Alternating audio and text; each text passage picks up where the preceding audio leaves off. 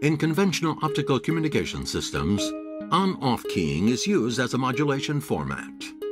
In this format, a digital symbol 1 or 0 is transmitted by using on or off as an optical signal. In the latest optical communication systems, however, phase shift keying is used. In this modulation format, a digital signal is transmitted by using a phase of the optical signal. A constellation diagram is commonly used to visualize phases of the optical signal. It represents the amplitude of the optical signal by magnitude of vector and its phase by the angle from the x-axis. As shown here, 1 and 0 correspond to phases 0 degrees and 180 degrees in the BPSK.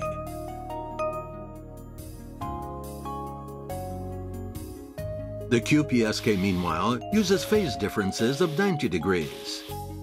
Used here is 4 phase values in one optical symbol, which enables us to double the amount of information as compared to a BPSK. The 16 QAM controls both phase and amplitude, enabling transmission of 4 times the amount of information compared with a BPSK.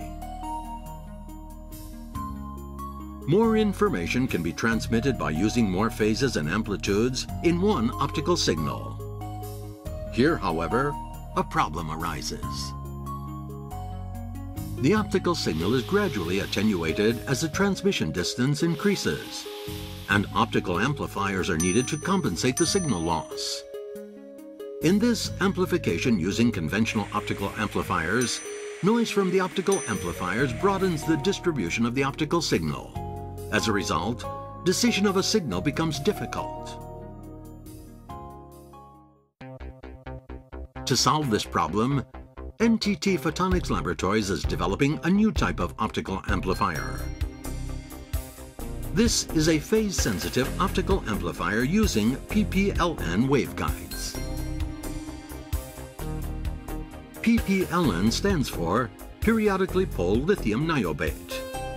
This is a nonlinear optical crystal that we have researched for a long time. Now, an innovative optical amplifier has been realized by our original fabrication and modularization techniques.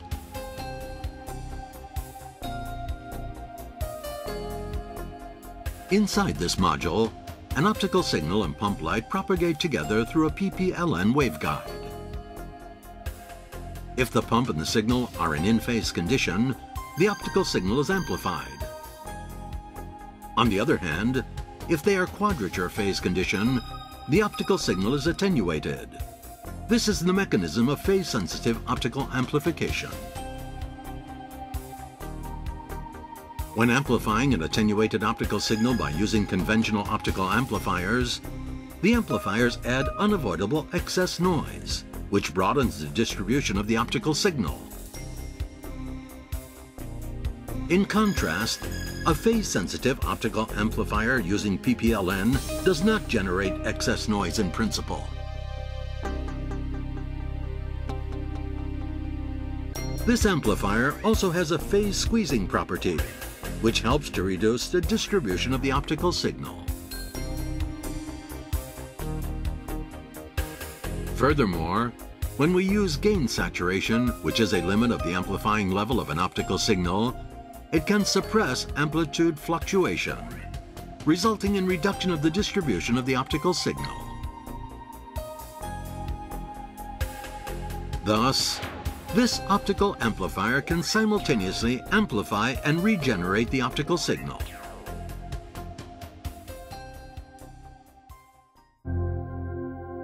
We demonstrated a multi-span transmission experiment using this phase-sensitive optical amplifier for the first time.